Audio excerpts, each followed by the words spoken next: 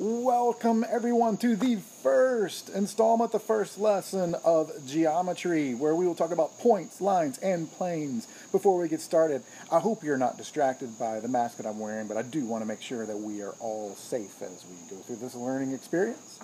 But today we're going to talk about the building blocks of geometry. This is where it all begins. Let's start with this. Everything in geometry is made up of points. What is a point? It is a location. Okay, so a location has no length, no width, no thickness. It is simply a point somewhere in the universe. Okay, it has absolutely no dimension. Okay, we represent points by drawing a dot. A dot represents it. Sorry about the plane that's flying over here. I'm doing this outside. Then we name a point with a capital letter. That way we can say specifically what we're talking about. So here's an example. This over here would be point A. This point over here is point T. This point is point W. Without the capital letters, I wouldn't be able to let you know that I'm talking about this specific location. So the dots represent those specific places, and that's how we do that. You saw that in algebra, I do believe. A line is a set of points. So lines are made up of an infinite set of these, an infinite set of locations, an infinite set of points that extends in two opposite directions. So a line has length, but it has no width, no thickness, which is why it has one dimension. Its length.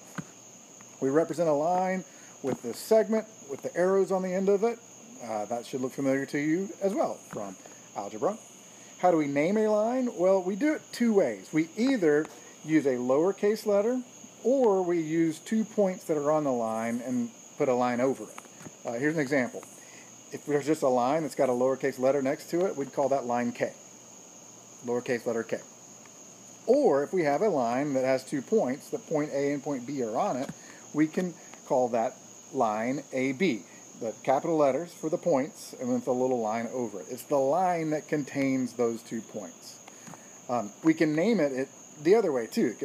Line BA is the line that contains points B and A. It's the same line. And if there was some other point in there, we could use the C as well. This line AC would be the same line as line AB. Any 2 points on there. We wouldn't use more than 2 though. That ends up getting redundant. That's what a line is. Just goes in one particular direction. A plane, well, it basically creates a flat surface. It's an infinite set of points extending to make a flat surface, like the piece of paper that you're using, isn't it? Example, a representation of the plane. It's got length and width, but no thickness. It's got 2 dimensions. A 2-dimensional flat surface, like your desk, like a piece of paper, like a wall. We represent it with a polygon. It's usually a parallelogram, but it can also just simply be a triangle. A triangle is the most basic representation of a plane. We can name a plane 2 different ways. We can either use a capital letter, like a point, but it's just that there'll be a capital, usually cursive letter that's in the corner of it. We would name that plane M. Or the points are, and when they're drawn, they're usually on the outside of it, but it's just basically define that shape. In this case, this like parallelogram, this quadrilateral A, B, C, D. Or I could start at B, B, A, D, C, or I could really start at any spot and just work my way around that, but using multiple letters to name the plane. Okay, what is space? The final frontier. The space is simply the set of all points. Space is everywhere, everything in geometry. It has length, it's got width, it's got thickness, it's 3 dimensions. We live in a 3-dimensional world, so what is a representation of it? It's the universe. It's the world we live in. It's the universe we live in. We don't really call it anything other than, there's space is space. It's everything. What's an example of it? Look around wherever you are right now. You're looking at space. But we could represent a 3-dimensional object, like with a cube or a box or a cylinder or what have you. Those are all different things. Okay, so let's talk about how we can use this. in this is a geometry type diagram here. Hopefully you can see all the points with their names. Here, do you see that this is going to be called plane M up here? It's got the capital letter up in the corner.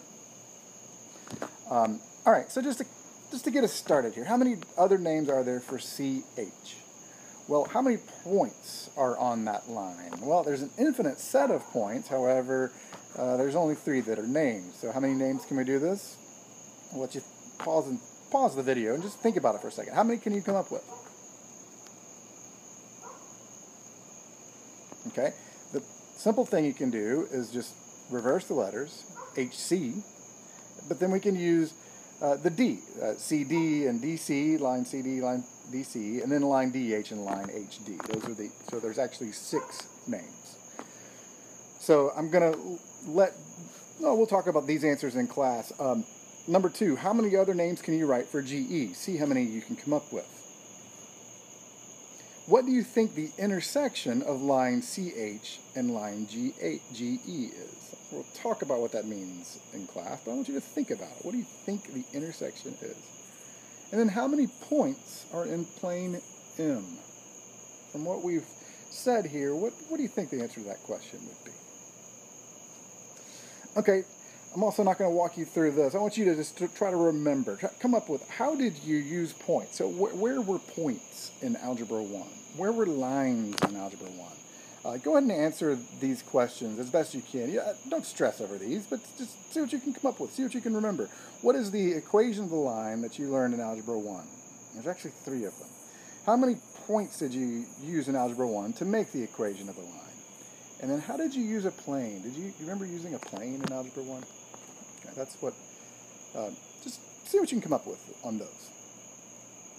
Once you've given that a little bit of time, a little bit of effort, flip over the page and we'll go over this. I didn't mean to fill that up, but here we go. To the right is a coordinate plane. That's how you used planes in algebra, remember? That coordinate plane, it's had the x-axis horizontally, the y-axis. Yeah, you talk about planes. The plane is based on 2 perpendicular lines, the x-axis and the y-axis. The locations are created by ordered pairs. And the form, or x is always first and y is second. X, the horizontal, and then vertical. The 2 axes divided into quadrants. Quadrant 1, quadrant 2, quadrant 3, quadrant 4. It starts here where both of them are positive as 1, and then it goes around counterclockwise. 1, 2, 3, 4. All of this is stuff that you hopefully remember from algebra. The point where the axes intersect is called the origin. It's the ordered pair, 0, 0, oftentimes named, like we did on the other page, with the letter O. So let's remember how to plot a point on here. So this is a specific location, A. I'm going to put a dot where 5, 3 is. I'm going to go to the right 5 and up 3. That's where point A is. Point B is going to go to the left, negative 4, left 4, and then down negative 1, down 1. Left 4, down 1, and then that one is in quadrant 3. Hopefully, these are things that you remember from algebra. C goes over here. It's going to 8 to the right, negative 3, down 3. That's in quadrant 4. 0, 7, 0, negative 7, it's going to go left and right, 0, and then down 7. Negative 7 is down. And it's on the axis, means there's no quadrant. Negative 5, 5, left 5, up 5, that's where point E is. So that's, hopefully that can help you remember. I'm just trying to relate these naming points like this, drawing these dots with capital letters, this is not new to you. You can remember some things. While we're remembering things, let's come down here to this next section. Point M and point N are there. Plot them. If we connect to the 2 points, we get a line segment. That's not a line because it doesn't go on forever. But we can, and we will name the segment. We'll talk a lot more about this in the days to come. But if we don't put the line on either side of it, then it's called a segment. It has ending. It becomes the line with the arrows, like we talked about on the other side of the page. And what I want you to remember right now from this is to talk about slope. So, what is the formula for slope? hopefully remember. But here's what it is. M is the letter we use for slope, and that's y2 minus y1 over x2 minus x1. The change in y over the change in x, or the rise over the run. So I'm going to walk you through trying to remember how to do slope. I will use y2 is 3 minus y1 is 4 over x2 is 2, and then y1 is negative 3. So that's 2 minus negative 3. It doesn't matter which point you call x1 and y1 or the other, because check this out. If I started with this, I would go y2 4 minus y1 3, but it's this y coordinate minus that one. I'm going through this pretty quickly because this is stuff that I hope that you remember. If you're like, wait, I don't remember this, we'll work on it in class some too, but this hopefully is review for you. All right, that is the slope. The slope is negative 5. I would love for you now to just see if you can remember and apply, see if you can find the answer to these last 3 questions, and then we'll talk about those answers in class. Have a great rest of your night. Get some rest. We got a lot of good stuff to do. See you, bye.